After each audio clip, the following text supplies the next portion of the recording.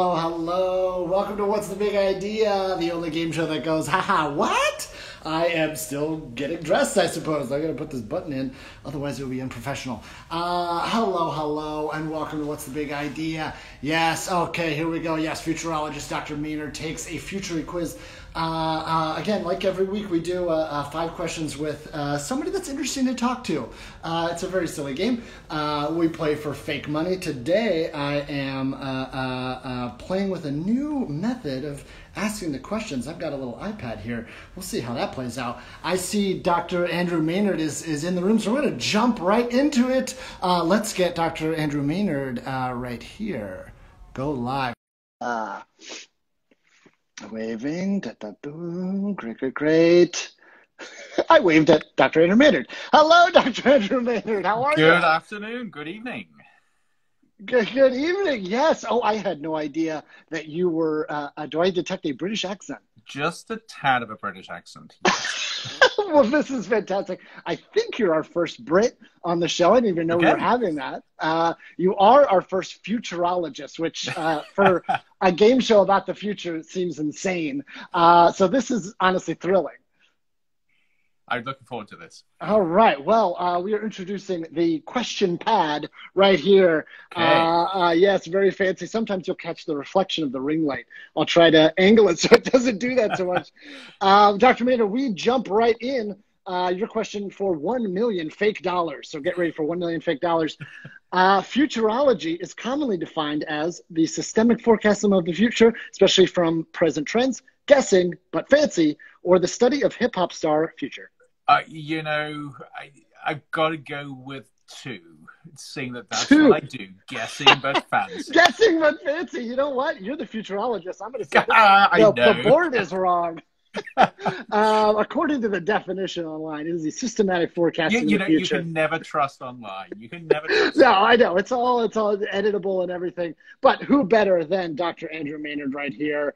Why don't you tell us a little bit about yourself and also the book that you just released? Sure, yeah. So actually, I started life as a physicist, but then something went seriously wrong somewhere down the line. So these days, I study emerging technologies and what that means not only for the future, but how we actually develop and use them in socially responsible ways. So I pretty much think about everything that could possibly go wrong with everything we're doing, and then try to work out how to get it right. So that's the big picture stuff. But I've written quite a lot. But my latest book, which is Future Rising, is actually a book that takes a really weird, unusual look at the future. Because when I sat down to think about this, I thought, oh, what is the future in the first place? We all talk about it. Nobody really knows what it is. So I actually started off from physics with the Big Bang, and I went all the way through evolution and biology, all the way through to the cognitive sciences, all the way out through the other end to the humanities, to grapple with what this thing called the future is and what that means to us and how we can actually be better builders of the future. So that's what the book does in a very short number of pages.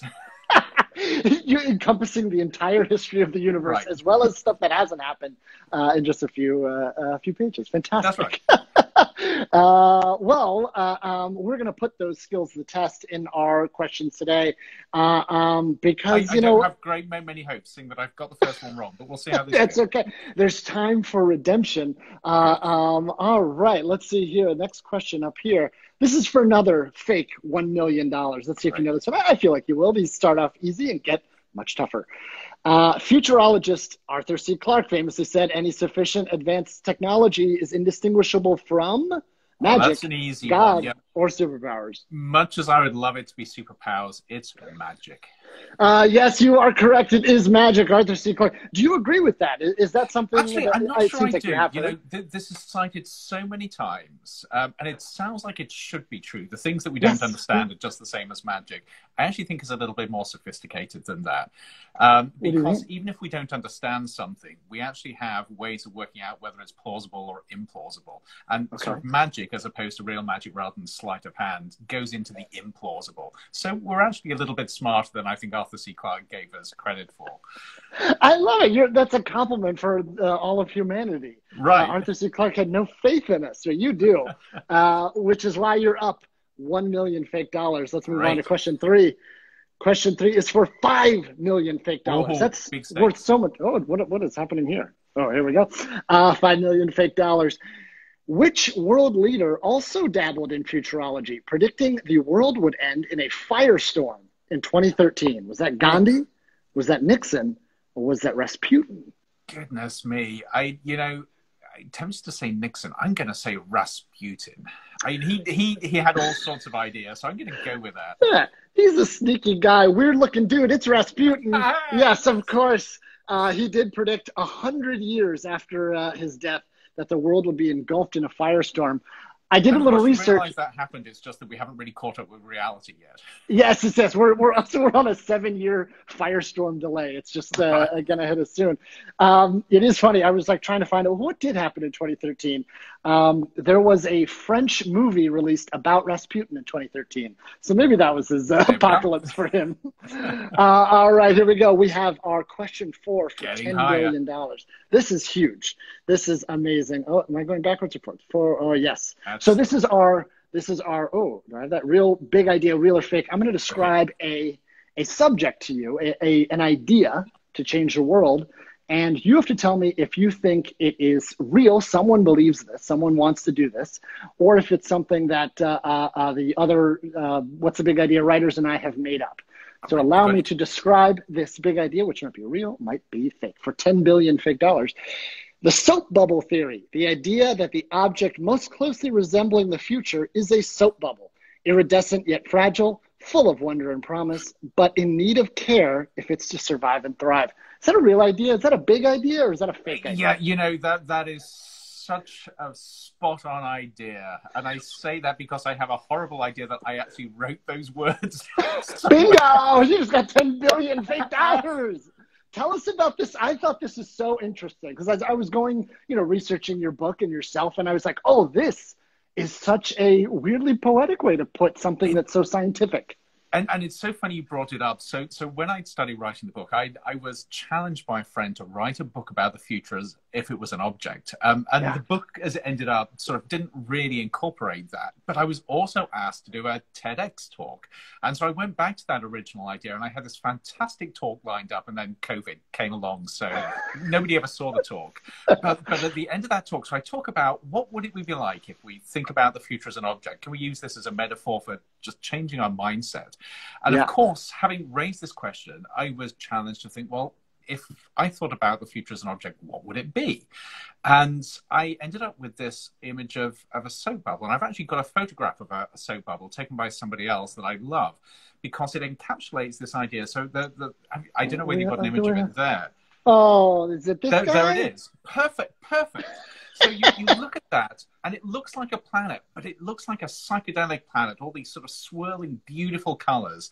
And it's simultaneously beautiful. It's a little bit familiar, but also very unfamiliar. But you know that soap bubble is so fragile that if we get something even slightly wrong, all that sort of wonderful potential just disappears. And so I love that metaphor, that the future is this thing that is sort of incredible, iridescent, amazing, but so easy to lose if we don't treat it gently.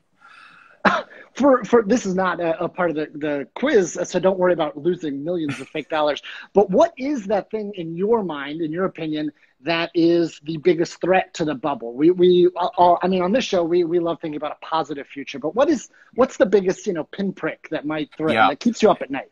So I think that the biggest thing is us not taking seriously what we can do to build a better future. And so that, of course, if you just look at the planet is going to survive. The planet doesn't need humans. But if we as humans want a future, we have this incredible ability to develop new technologies, to develop social structures that enable us to build a future which is incredibly just and equitable and just fantastic, amazing. The trouble is, we get it wrong. We sometimes don't recognize our ability to do things.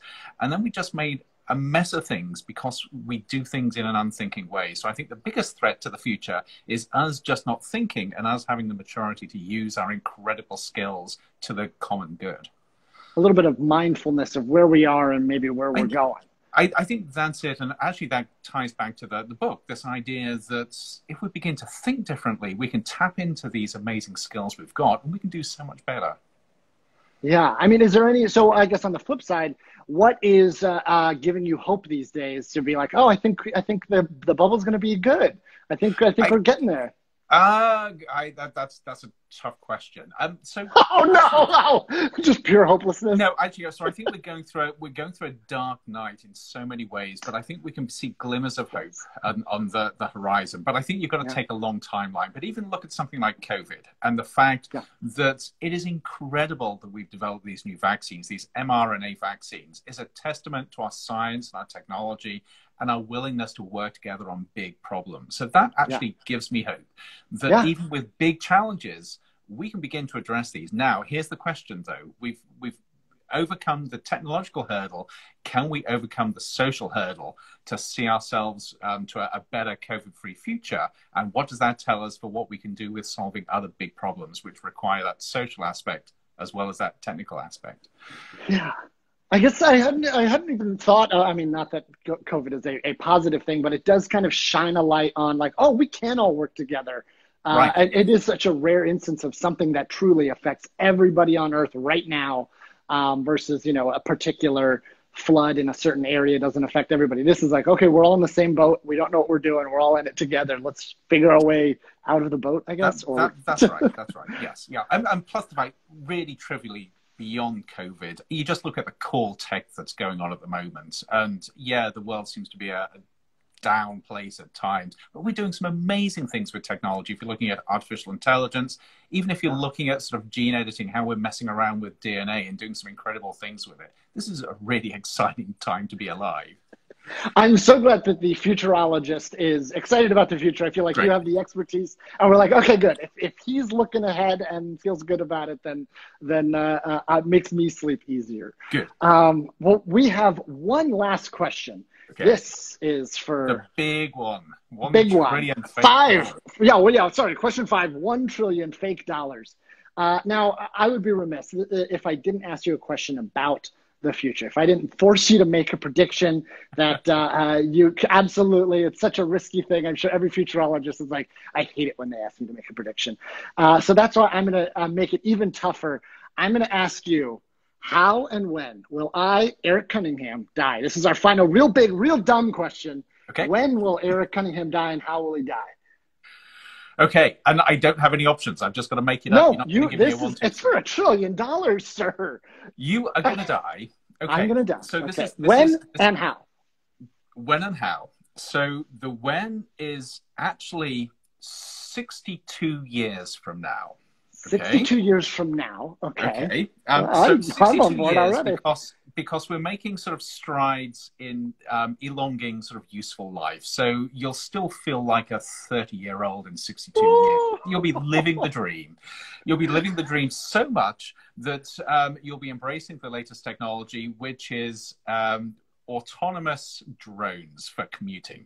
So forget about autonomous cars. You're just going to sort of jump into your autonomous drone. It's going to fly you to wherever you need to be and drop you off. So you're living the dream with this, but not happy with the mental abilities you've got. You've also had a sort of brain implant connected to the net. So you can actually sort of tell this drone where to go with your brain implant. Everything is fantastic. Apart from the fact, 62 years from now, there is a glitch in the system. Oh no! So this is your death. Future me, don't do it. It's actually not a bad death, but you will be one of the casualties where that slight glitch both fries your brain, but also fries the drone at the same time. So I'm really sorry about this. That's how it will end. But it'll be brave up to that point. I can't believe I'm taking the drone with me. This is terrible. Well, I tell you, 62 years, I will take that in a heartbeat. And that sounds like a pretty great way to go. So I'm going to give you the 1 trillion fake dollars. Congratulations. You have won. What's the big idea, Dr. Andrew Maynard? Thank you so much for playing. And everybody watching and live and on the clips, be sure to follow Dr. Andrew Maynard at literally Andrew Maynard. You can also, I believe, click the little title here, and it'll have both the Big Idea account and Dr. Maynard's. It's so exciting. How does it feel to win over $1 trillion fake dollars for the future? Absolutely stoked. I will spend the next 5 minutes trying to work out how I'm going to spend this, but thank you. Oh, good. Any other last plugs or anything before we head out? No, apart from buying the book, of course. That's the yes, most Future important thing. Rising. Yes. Future Rising right here. Future Rising, A Journey from the Past to the Edge of Tomorrow. A really easy read if you're looking for an easy read, but actually quite an important one as well. But otherwise, this has been great. A lot of fun. Thank you. And for anyone joining us, tune in next time. We have the CEO of a company that's hoping to change the world via pencils. Did you see that one coming, Futurologist? I love that. I am a pencil geek, so I'm going to have to tune in for this. Okay, this is going to be good. All right, well, thank you very much, Dr. Maynard. Have a good future. Thank you very much. Bye.